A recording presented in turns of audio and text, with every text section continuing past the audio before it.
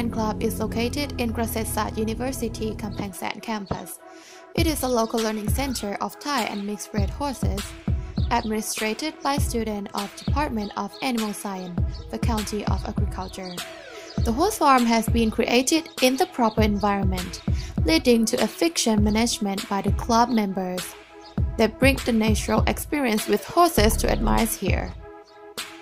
The third-year student as the leader of the Equine Club, จิรกิจ จันตรี talked about the beginning of the things around the horse farm. เริ่มที่คาร์บอยแลนด์ครับเขาอยู่ตรงนี้ใช่ครับม้าวันนี้ก็คือเพชรตัวนี้แล้วก็ทองตัวหนึ่งมาเลี้ยงอันนี้ก็นิสิตในมหาลัยคณะตอนนั้นเขาก็เห็นว่าเขาอยากจะเปิดโครงการเขาก็เลยขอม้าจากคาร์บอยแลนด์ก็คือเพชรกับทองคนไหนทองอยู่ที่ด้านไหนมาเอามาเลี้ยงก็เป็น2ตัวแรกที่จะเปิดโครงการก็ต่อมาก็มีตัวอื่นเพิ่มเป็นลูกของนี่หรือว่าไปซื้อเป็นตัวของตัวก็ซื้อแม่ม้ามาซื้อแม่ม้าตัวนั้นมาก็ให้ลูกอ๋อแล้วมันก็มีลูกแล้วก็ไปเลี้ยงตรงนี้หรอตอนแรกเป็นที่เปิดแรกๆนิสิตคณะด้วยกันต่อไปก็พอทำไปเรื่อยๆก็เห็นว่าต้องสัตวบาลหมอสายหน้าดีกว่าก็ยกให้สัตวบาลดูเลยแล้วอย่างนี้มีจุดประสงค์ของโครงการไหมคะว่าที่เขาก็ถ้าจุดประสงค์ตามการเรียนของจัดการก็คือการเลี้ยงดูการดูแลรักษาม้า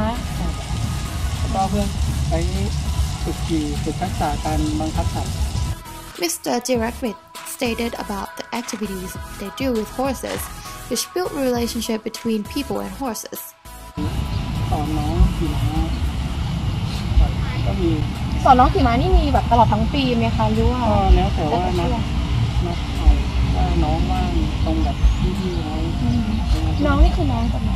น้องโครงการที่สมัครอ๋องั้นอย่างนี้ถ้าเกิดว่าหนูอยากขี่ม้าหนูมาสมัครเข้าโครงการแล้วพี่จะมาสอนหนูยังไง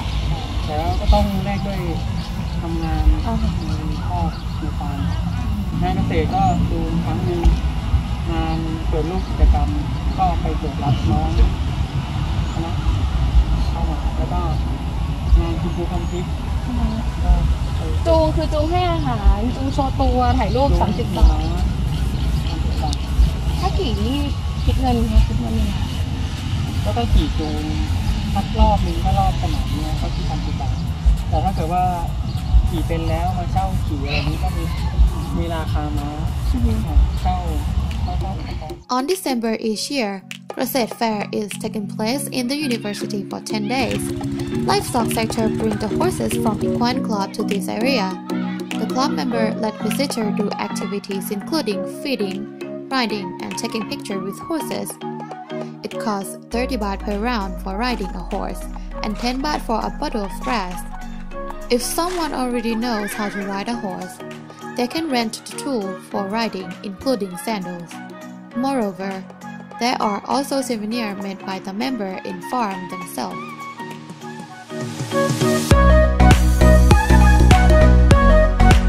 Basically, fresh grass is the main food for horses in farm. However, it doesn't grow well in cold weather. The solution of this problem is dry grass. The club members make it for their horses instead of fresh one in this case. The horses actually prefer fresh grass because they can eat it while chilling out in the farm anytime. The type of dry grass they make is Angola grass. The club members pack dry grass into each plastic box in order to make it as a big chunk and tie it with plastic ropes. Then these chunks of dry grass will be stored indoor and given to horses. แล้วดูแลมีวิธีการดูแลยังไงบ้างคะตรงนี้ก็เลี้ยงแบบง่ายๆเขาเป็นม้าไทยเขาจะเลี้ยงง่ายอยู่ก็ตอนเช้าเราปล่อยเขาในแปลงไหนคะแปลงข้างหลังข้างคาร์บอนเลยตอนนี้ก็มีงานก็เลยเอามาติดว่าปล่อยเขากินหญ้าตอนกลางวันตอนนี้ก็เอาตัดข้อหาแกะหีบแปลงผมดูแลแผลตรงไหนบ้างก็ตรวจเช็คตัดของตัวเมียทำทุกวันไหมคะวันแล้วก็มีถึงมาถึงบ้านมาก็มีขี่ตอนเย็นเนี่ยประมาณ5 โมงอาบน้ำให้มันเดือนละครั้งของ อ๋อแต่ปกติก็คือแบบจะแค่ขีดแล้วก็แบบ